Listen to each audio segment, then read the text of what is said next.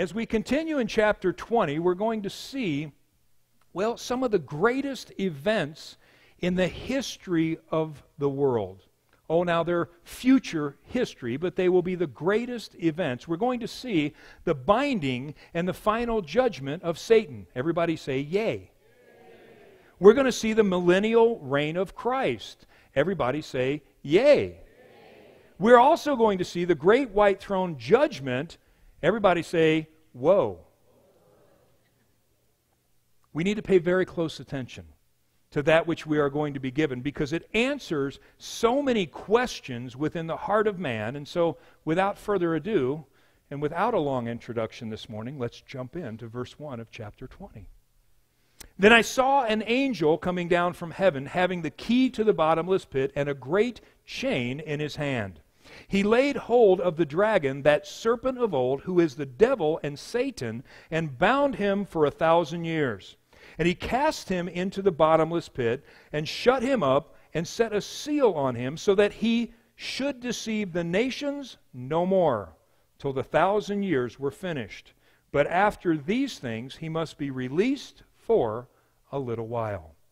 So here we see Satan finally arrested and imprisoned. And it's interesting because it's not by the Lord himself. It's not by a SWAT team made up of elite archangels. It's a single unnamed angel that is able to take and to bind the enemy. The enemy at this point in time has lost all of his power and is easily defeated and easily constrained. But folks, we need to understand that when it comes to the power of God and the enemy's ability to overcome it, it has never been so. The enemy has never had any power over God. As a created being, he's not the cosmic counterpart to God or Jesus. And while the battle for man's souls has raged, and while there is a great struggle in the real person of an enemy, Satan is created, and therefore subject to and under the authority of the God who created him. So often when someone commits a terrible or a heinous crime, we view them as some sort of monster. Hollywood has helped us with this view with supervillains and monsters of all type, and in our mind it seems to make perfect sense because only a monster could commit such horrific types of crimes. And so when we think about what is evil, we think about this monstrosity in relationship to that which is coming against us. In the recent school shootings in Florida, and we know that there have been attributed all kinds of causes, and we're not going to get into any of that, but the one thing that most, if not everyone, can agree on is that an act of taking life in this manner represents pure evil, that is perpetrated by a monster, because no one can fathom that anyone could do this type of harm, do this type of carnage, take lives in such a fashion if they weren't a monster. Yet, when the TV shows the picture of the 19-year-old kid that perpetrated it, what we see is confusion and pimples. We don't necessarily see a satanically controlled monster at the end of the process. And such is going to be the case when Satan is revealed at this time, when we look upon him at this particular point in time. Isaiah 14:16 says that when we look upon Satan, we will say, "Is this the one that troubled the whole world?" As if to say, it was this guy? I mean, all of the trouble, all of the problems that were caused, all of the evil, all of the influence that Satan exercised upon the earth for all of the time in mankind's history, you mean this was the guy? And yet, we know that Satan's influence is real and true. But we have a defense. And our best defense against Satan is to understand who he is and how he operates. Unfortunately, there's a lot of people that have a very, very wrong view of Satan. Many see Satan as just a non-person or a symbol of what is bad in the world. If we have to blame somebody, let's blame Satan. Why not? A 9-year-old Barna poll revealed that among self-proclaimed Christians, that as many as 4 in 10 Christians, by their own admission, see Satan as nothing more than a symbol for evil. Just a symbol. Now, in addition, 2 out of 10 agreed with this position very strongly.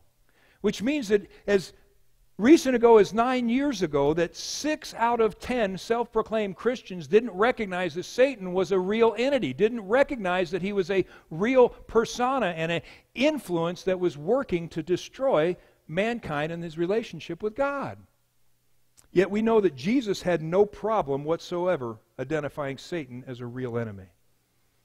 In John 12:31, Jesus called Satan the god of this world and identified Satan as the enemy not only of God, but of mankind, seeking only to destroy and devour.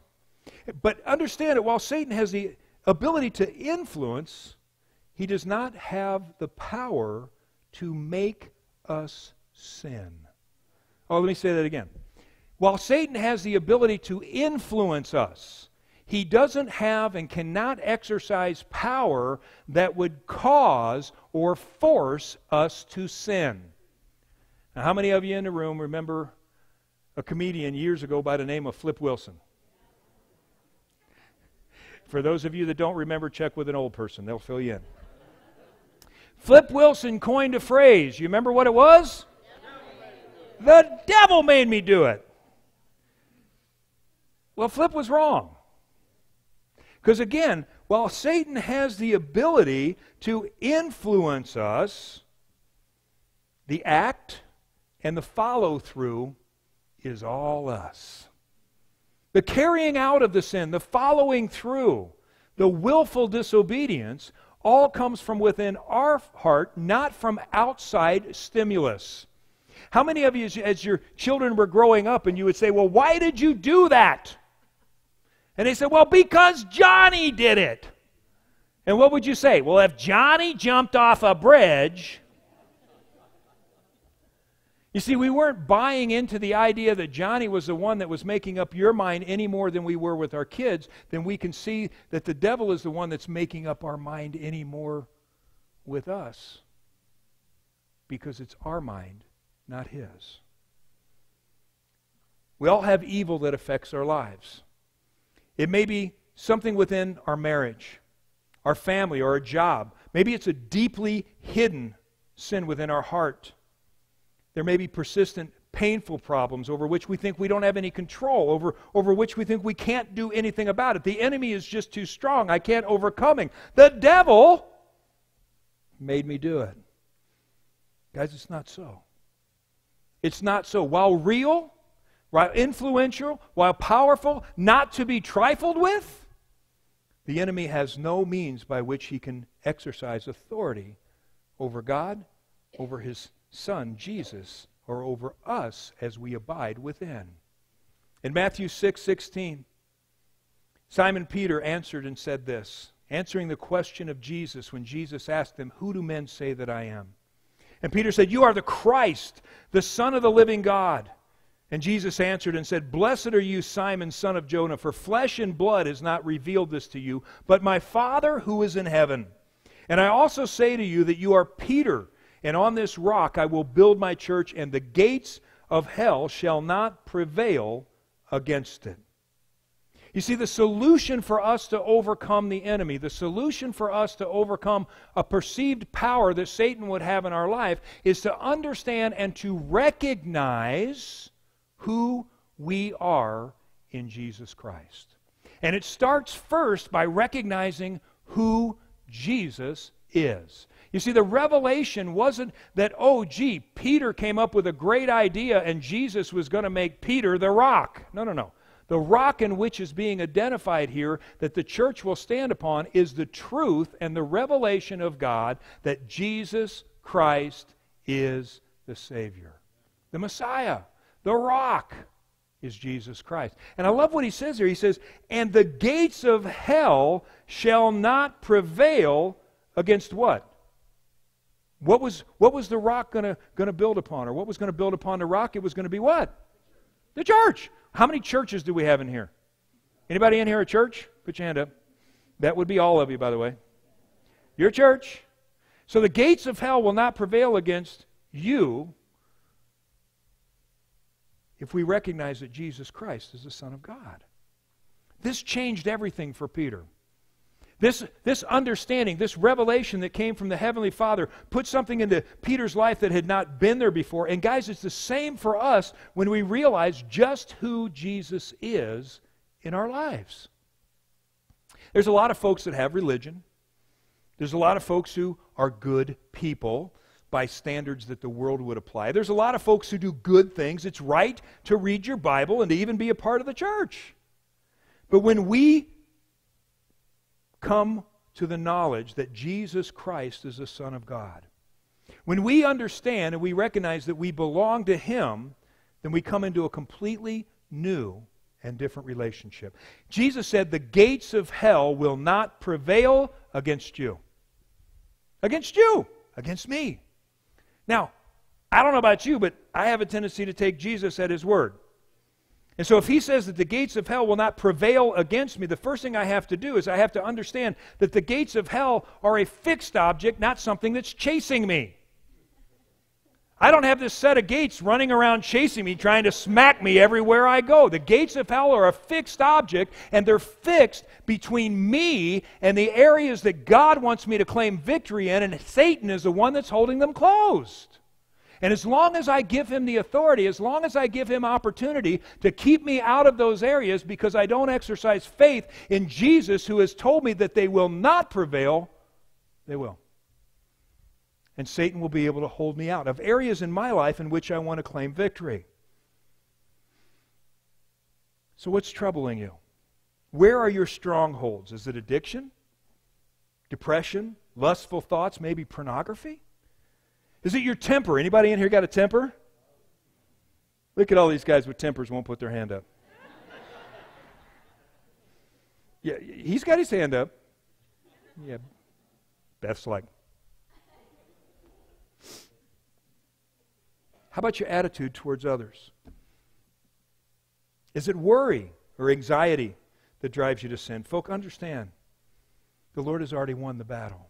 The victory is already ours. We need only to trust and to push open the gates of hell in order to claim the victory.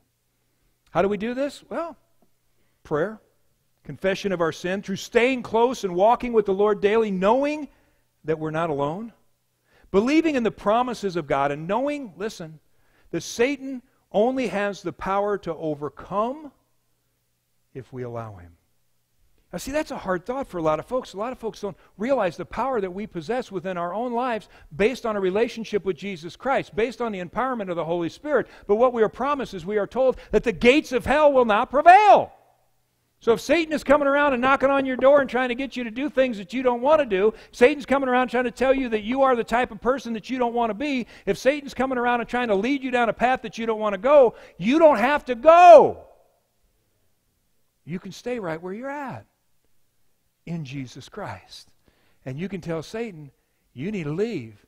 And when you do, leave the door open. Open the gates. And we open the gates when we do the right things in relationship to how we treat others. We do the right things when we trust God, even when others don't.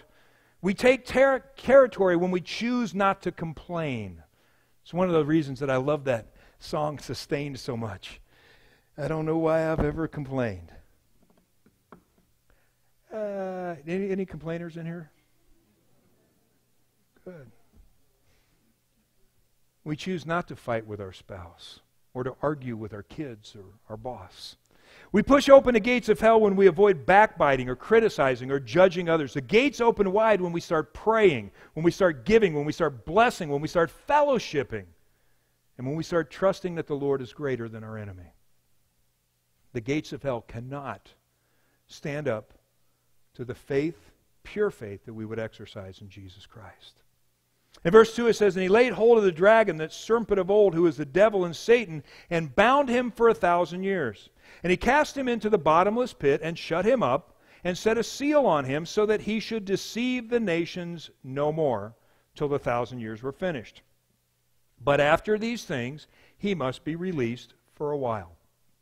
Now, when I first read this, I got to tell you, it didn't make much sense to me that Jesus would finally return to the earth, make everything right, that he's locked up Satan, the world is now free from evil. Why in the world would he then, after 1,000 years, kick him out and release him for a while? It didn't make any sense.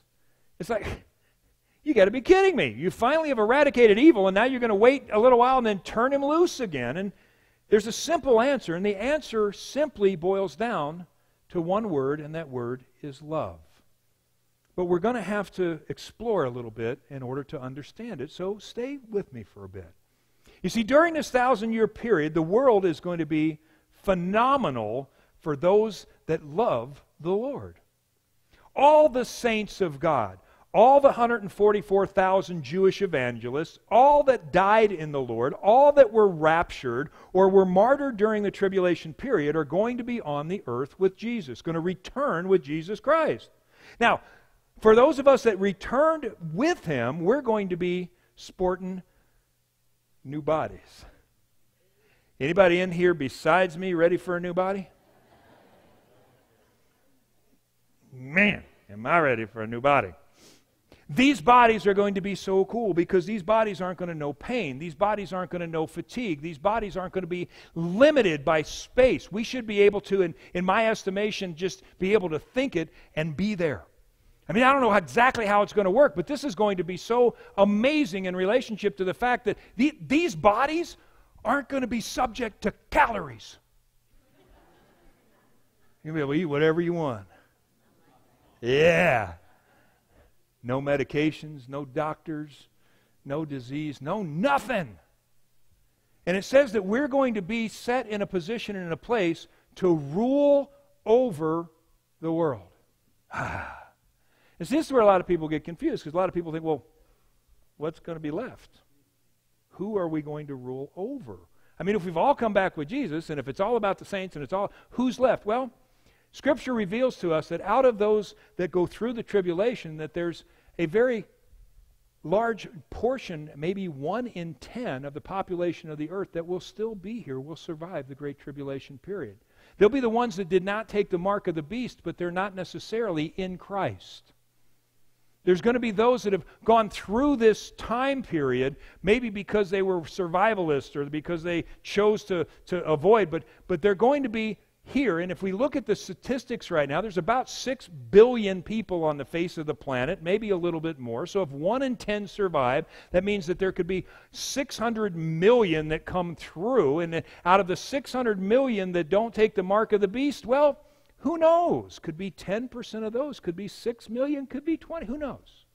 It's not about the number, it's about understanding and realizing that there will be people on the earth that are still in a place of not accepting Jesus Christ fully, but also not accepting the mark of the beast.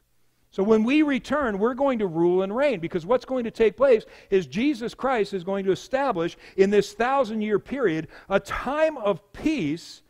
There'll be no evil. There'll be no wars. There'll be a abundancy on the earth as was like it was supposed to be in the early times. That the earth is going to produce. These survivors who refuse to take the mark are going to be allowed to enter into this millennial reign of Christ. And during this 1,000-year period, everything's going to be perfect. There's not going to be, as we said, any disease. There's not going to be any crime. There's not going to be any corrupt politicians. Everybody's going to follow the righteousness of Christ. But the problem is during this time, during this 1,000-year period, that there are going to be people born upon the earth. Now, I don't know how this impacts us. There's a lot of questions in the Bible that I don't have answers to, and this is one of them. But I know that those that are here, and if people do nothing else, that they have a tendency to multiply. And if you've got several million people, and you got 1,000 years, you're going to come up with a lot of people. So there's going to be a population regrowth upon the earth after this time frame. And what's going to take place is that the people born during this time are going to grow up in a perfect world where righteousness is forced, and they're not going to have a choice but to follow God. You see, there's going to be only one rule, one law of the land, and that's going to be Jesus Christ. And Scripture tells us that He's going to rule with an iron rod. There'll be no exception. Now, for those that agree with Him, bring it on! problem is that not all will. And this is why, after 1,000 years, Satan's going to be released. You see, in order for love to be love, and we've talked about this I don't know how many times in the past, in order for love to be love, it has to be given freely. You can't force somebody to love you. You can't make somebody love you. You can't compel them to love you. In order for somebody to love you, they have to do so of their own free will and their own choice. And these that will be born during this 1,000-year reign of Jesus Christ and millennial reign will not have been given a choice. So if God is to be fair, and He always is, the choice has to be given for them to choose rather or not to follow Jesus Christ, rather or not to follow God the Father. And it says, I saw, in verse 4, thrones as they sat on them. The judgment was committed to them. That would be us. And I saw the souls of those who had been beheaded for their witness to Jesus, for the word of God, who had not worshipped the beast or his image, and had not received the marks on their foreheads and their hands. And they lived and they reigned with Christ for 1,000 years. But the rest of the dead did not live again until 1,000 years were finished. This is the first resurrection. Blessed and holy is he who is part of the first resurrection. Over such the second death has no power. But they shall be priests of God and of Christ, and shall reign with Him 1,000 years. All right, let's break this down. Here what we see is we see that those that will come back with the Lord, those that have accepted Jesus Christ, those that were martyred during the Great Tribulation, will be those that rule and reign with Jesus for 1,000 years. Those who have died in Christ will be resurrected one time, but those who died without Christ will also be resurrected. But the difference is that those that are resurrected in Christ will be resurrected immediately. Those who did not die in Christ will be held for the 1,000 years. They won't be resurrected, but here's the key. Everyone will be resurrected. It's a matter of when. And so it's so important that we understand that for those that are in this place of not choosing, that they are going to live again. The problem is, it says, blessed is he who is part of the first resurrection. Why? Well, because while we'll live again, will not die again. You see, those that are part of the first resurrection will go on to eternal life. Those who are part of the second resurrection will be resurrected to die once again, and we'll see that more in just a moment. Now, we don't have to worry about the influence of the enemy during the time of his release. Because for those that are in Jesus Christ, we're going to find that there's no authority, that there's no power, that there's no appeal to sin. We're not going to move back into sin. We're going to be in glorified bodies worshiping the Lord. But we're going to be seeing all of this as it unfolds. And what's going to take place and what's going to happen is that those that are, well, able, willing, and decide to oppose Jesus Christ will rebel against the Lord. It's interesting to think that if you're born twice, you only die once. You remember when Jesus told Nick at night? He went to Nicodemus at night, and he said, if you're born of water and you're born in the flesh, you also then have to be born of the Spirit in order to see the kingdom of God. And of course, I'm paraphrasing here. And he said that by being born twice, then you're only going to die once. But if you're only born once, you're going to die twice. Now, it says, when the 1,000 years had expired, Satan will be released from his prison, and he will go out to deceive the nations which are in the four corners of the earth. And Gog and Magog will gather to them together to battle, whose number is as the sand of the sea. And they went up on the breadth of the earth and surrounded the camp of the saints in the beloved city. It's almost beyond comprehension that after 1,000 years of living in complete peace, in abundance, that anyone would choose to follow the enemy. But we see here that there's going to be such a multitude that it can't be numbered. And they're going to be strong enough to form an army to come against the city of Jerusalem. And it's amazing to me because this idea that somehow or another that environment produces a specific type of of product. And you know, the psychologists and the social workers all tell us that we're all a product of our environment. Well, the environment that's been going on is for 1,000 years there's been the righteousness of Jesus Christ. There's been no wars. There's been no disease. There's been total peace. There's not been any problems in the world. There's been no crime. And now we got people going, we want that back. I really miss corrupt politicians, don't you? Why can't we have a little crime? Why can't we break the law? And there's going to be those that are going to take and to set themselves aside in such numbers that they're going to be able to formulate an army that's going to encircle all of Jerusalem to fight back against God. We're fighting for a righteous kingdom. There's going to be those that are born in this time of perfect peace that are going to fight against it. And they're going to come together under a banner with the enemy. And it says, fire came down from God out of heaven and devoured them. The devil who deceived them was cast into the lake of fire and brimstone, where the beast and the false prophet are, and they were tormented day and night forever and ever. Underline forever and ever. There's not going to be a repeat or a do-over for mankind. For those of you that may be shocked by this, I just want to reveal to you there is no such thing as reincarnation. You don't come back as another thing or another being or another type of animal or something like that. You have not been another person in another life. Doesn't happen. God doesn't allow it. But there's also not going to be a second chance, other than the fact that those that are involved and are on the earth at this point in time are going to get an opportunity to choose. The Lord's going to say, choose, done. Not going to be another experiment in mankind's willingness to love a loving God. It's going to be a matter of a simple choice. And once the choice is made, then judgment is going to fall. But here's the cool thing. When this happens, we don't have to worry about it. Our future is secured forever and ever. Now, the scary part is so are those who reject. And this is one of the strongest places in the Greek language that identifies eternity in relationship to the sentence for Satan and those who follow him when it says forever and ever. Now see, there are those, and you'll see it as we read on, that want to somehow put an end period or an end date or an expiration on hell. Oh, well, after the Lord comes back and things are established, well then basically these people will just be destroyed and they won't exist anymore. Wrong.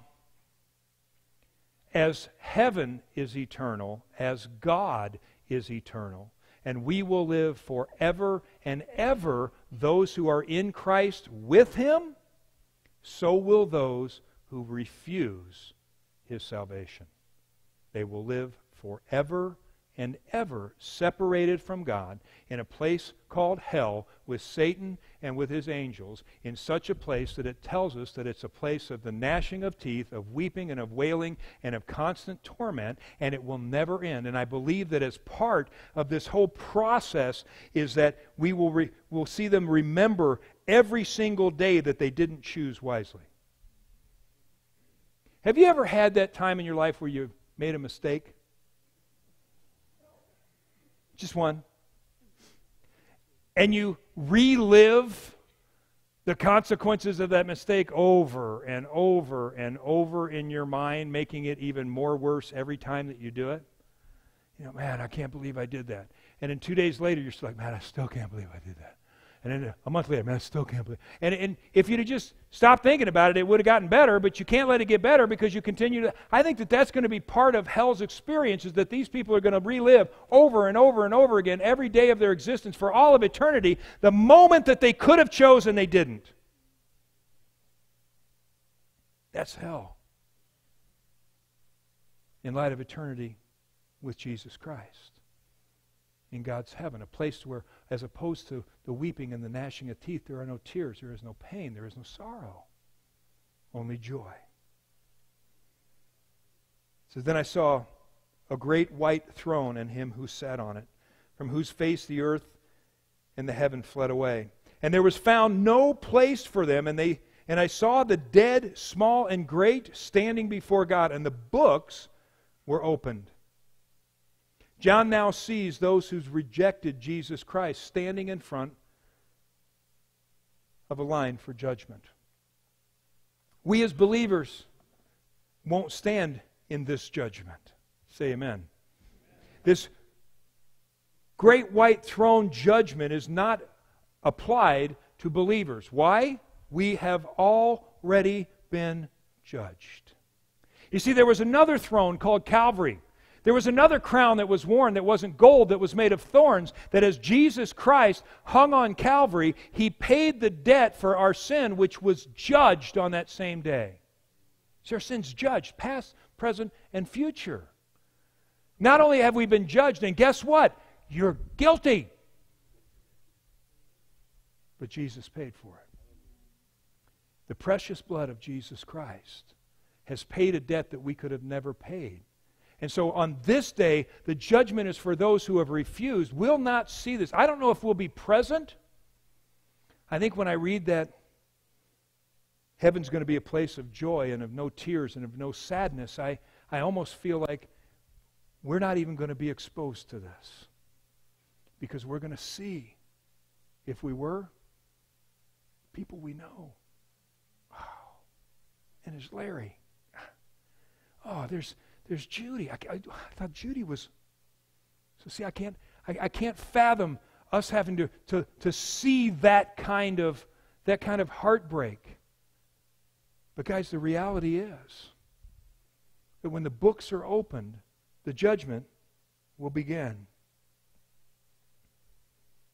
And another book was opened, which is the book of life.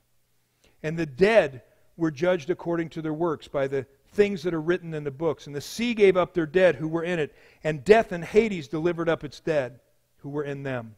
And they were judged, each one according to his works. Again, life is full of choices, and it's very easy to make mistakes. But there's one mistake that we cannot afford to make. We cannot afford to reject Jesus Christ. There's nothing more important in life. There's not a decision that can be made that is more significant. There's not any type of decision that you will make that could lead to the consequences of this decision. Period. Who you marry, important? Absolutely. Pick a winner. My wife did.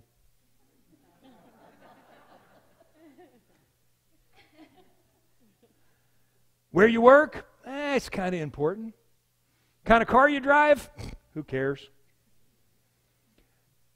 But when it comes to eternity, this is a mistake that we can't afford to make. This is a choice that we can't avoid, and we cannot choose poorly and have good results. And yet the choice is so simple. The greatest misnomer, mistake that people will make in relationship to this is buying into the belief that somehow or another you live once and then you die. Wrong. Wrong. If you're born twice, you die once. If you're born once, you die twice. But guess what? If you're born, you're going to live in eternity. One place or another. There's not going to be an end. It's not going to be just over. Oh, grab all you can get while you go. You only go around once. Forever.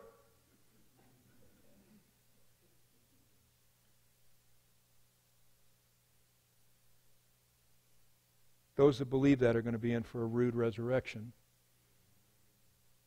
Not only will they wait in hell for 1,000 years while we as believers rule on the earth, but once that's finished, they're going to find themselves standing before the judgment seat of a righteous God. So how do they get there? I mean, what's the thing? I mean, what does it take to stand before the great white throne judgment seat? I mean, there's only basically one thing that will exclude someone from getting in heaven. There's a lot of reasons that people think it's hard. I mean, unfortunately, religion has messed this up terribly. Religion has made the path to heaven very difficult. You guys know that, right? Sign here, step here, bend here, stoop here, turn around, read this, do that. Yeah, all those steps and procedures that somehow or another make it hard to get to heaven. And we've been told, oh, it's so hard to be a Christian. It's so hard to live for the Creator God of the universe. It's difficult. Oh, this life is so... Really? No. The reality is that it's very, very simple to receive salvation.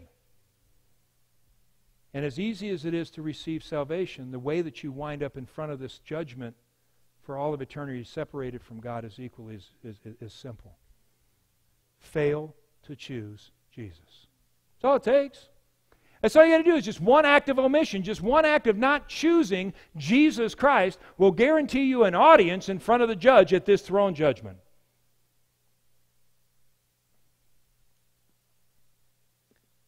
It's also interesting that throughout the years, people have tried to give weight to different sin. Tried to make certain sins more significant than others. Listen to what Matthew 12:31 says. It says, "Therefore I say to you, every sin and blasphemy will be forgiven men." Wow, there you go. Everyone can be forgiven. But the blasphemy against the Spirit will not be forgiven men. Anyone who speaks a word against the Son of Man, it will be forgiven him. But whoever speaks against the Holy Spirit will not be forgiven either in this age or in the age to come. Now, this is an area where a lot of people struggle because they don't understand, what is this blasphemy of the Holy Spirit? Some people have reduced it all the way down to, well, blasphemy is just using God's name in vain. If you say GD, you're in peril of eternal fire and damnation. Stop it. Blasphemy of the Holy Spirit is to reject the testimony and the witness of the Holy Spirit that Jesus Christ is the Messiah, that Jesus Christ is the Savior. There's only one sin that will keep you out of heaven, and it's denying the testimony of the Holy Spirit. By not agreeing. See, this Holy Spirit was sent into the world to convict man of his sin and to point us towards Jesus Christ. That's the whole purpose and role. The Holy Spirit comes in and walks beside you and says, hey, you need to accept Jesus Christ. Hey, you need to accept Jesus Christ. And as we walk through life, there'll be opportunities that the Spirit will come and he'll say, hey, you need to accept Jesus Christ.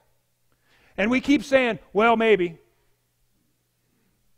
Until we finally say no. And when we make up our mind and we say no, there'll come a time when the Holy Spirit will say, all right, you're on your own. Scary.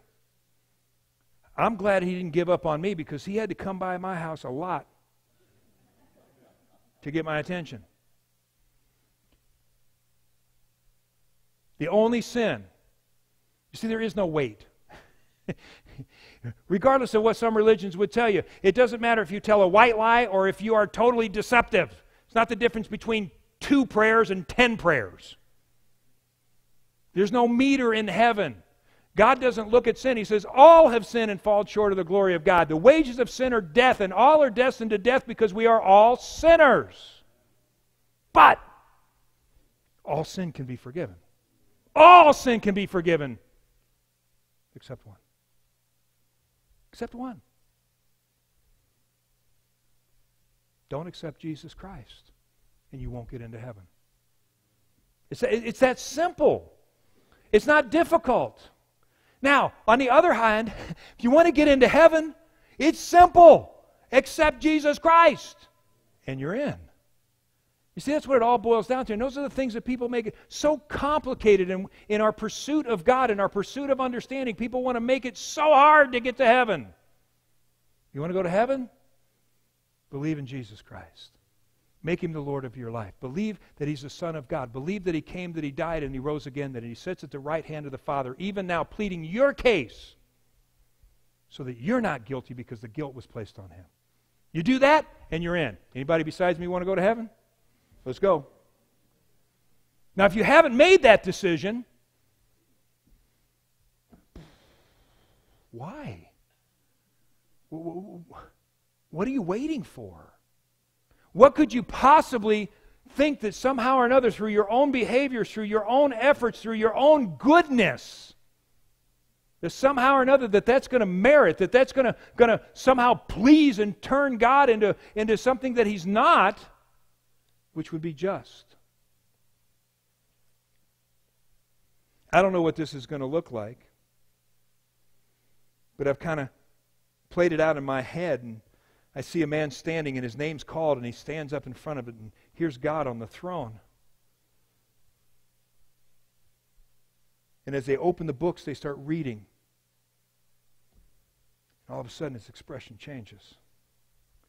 And all of a sudden, he starts sweating. And his knees start knocking together as he realizes that they wrote down everything. They got it all. Nothing was concealed. Everything now revealed. And in his best lawyer voice, he cries out to God, "Hey, God, Your Honor, let me explain." And because God is gracious, he says, "Go ahead. I've got time." "Well, Your Honor, you see, I don't really understand why I'm here. I mean, I always believed in you. I always tried to live the best that I could. I tried to do more good than I did bad. I prayed from time to time, especially when I was in trouble. I even went to church on Christmas and Easter." I have to say that whole church thing really wasn't my bag. You see, there's so many different religions and so many churches, I didn't know which one was right. Everybody claimed to have the real thing, but after I hung out at a few of them, it just became confusing. And so I thought, I don't need church. God would look at him and say, "I didn't tell you to do good. I didn't tell you to go to church. I told you to believe in my Son, Jesus Christ, and receive Him." "Oh, but Your Honor, you see, I almost believed in Jesus once. I did, but there was this guy at work. We called him Timmy the Christian. Timmy was always telling people about Jesus. Timmy was always telling us how bad we were. He's always telling us how we needed to accept Jesus Christ. And then Timmy did something one day that got me fired. And he didn't fess up. What an example. He was one of your guys. He was one of the guys that I'm supposed to look to and go, "Oh, holier than thou. He's the Christian. I want to be like him." And the Lord would just interrupt and say, "Excuse me. I didn't tell you to follow anyone other than my Son, Jesus Christ." Example after example, one by one, all of the excuses are dismantled until he stands before God with no defense at all. As the reading of the book is completed, there'll be no question as to the verdict that you're guilty of rejecting Jesus Christ. And as some such are condemned to die again. But this time, the death will last for all of eternity. You see, in order to receive this verdict, in opposition to what many think, you have to work really hard. I mean, you really do. You have to work hard. You see, you had to have rejected Jesus Christ, who died and gave Himself for you, and reject the witness of the Holy Spirit who continually prompted you to do so. You had to say that the blood of Jesus Christ isn't necessary. I refuse and reject the idea that I'm a sinner and that I need salvation, and so therefore Christ has nothing for me.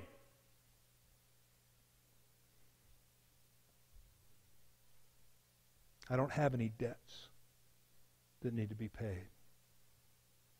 And refusing Jesus will guarantee you a place in the great white throne judgment and a condemnation to all of eternity in the lake of fire. In verse 14 it says, "Then death and Hades were cast into the lake of fire. This is the second death, and anyone not found written in the book of life was cast into the lake of fire." Guys, there's only one mistake that you can't afford to make. The mistake that cannot be afforded is the mistake of rejecting Jesus Christ. It's not about religion. It's not about saying a prayer. It's not about anything other than the faith that you would exercise, that you would place in Jesus Christ as your Lord and Savior. And if you're here today, I don't want to encourage you. I want to beg you. This is your future. If you're here today and you haven't received Jesus Christ, if you've never had a serious conversation in your heart with the Holy Spirit as to why it is that you need to repent of your sin and receive salvation and have your sins judged now and paid for, then today's the day to do that. There's no other opportunity that may be afforded. You may not be here tomorrow. You may not be here for the end of this service. We don't know. Our breath isn't guaranteed. But if that's you today, I want to encourage you not to walk. I want you to run. At the end of this service, we're going to have communion in just a moment, but at the end of this service, there's going to be people on either side of this sanctuary that want to pray with you. And I don't want you to walk, I want you to run as if your life depended on it, because it does. And I want you to come, and it won't be their prayers that save you, it'll be yours. It won't be their words that will confess your sins, it'll be yours. And it won't be their words that will bring salvation, it'll be God's Son, Jesus Christ. And you then can look forward to this time more so than being afraid of it. But it will also give you and encourage you to step in for those that have not yet heard and not yet chosen. Amen?